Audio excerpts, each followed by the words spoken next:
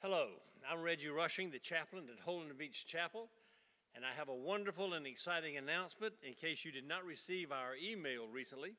After what seems like an inordinate amount of time when we have not been able to come together to worship together, this Sunday, June the 14th, the Holden Beach Chapel is once again open for our regularly scheduled worship services. Now there will be, as we normally do in the summertime, there will be two worship services, one at 8:30 and one at 11. And to the very best of our ability, we are trying to adhere to the recommendations from the CDC to make sure that everyone feels safe and comfortable in coming together to worship. Before the first worship service and between the two, all of our pews and door facings, everything will be wiped down and sanitized. There will be hand sanitizers as you enter the sanctuary.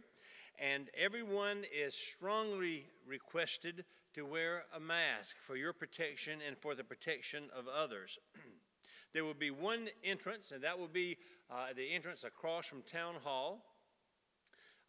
And there will be one exit that will be at the front here of the chancel area, and we will direct you. But actually, we are looking forward to once again coming together. We'll have song sheets and bulletins that will be destroyed after each service, so no one will use the same bulletin.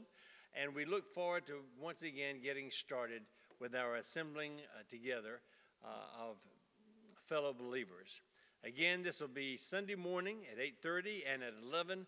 We hope that if you feel comfortable in coming, that you will be here. And if not, we certainly understand, and surely you understand that if you have any symptoms, that this is not the best time to come together. But for those of you who can and are able, we so look forward to seeing you. It's been a long time since I have seen some of your faces, and I have missed you dreadfully, and I look forward to seeing you as soon as we possibly can. Thank you, and may God's blessings be yours.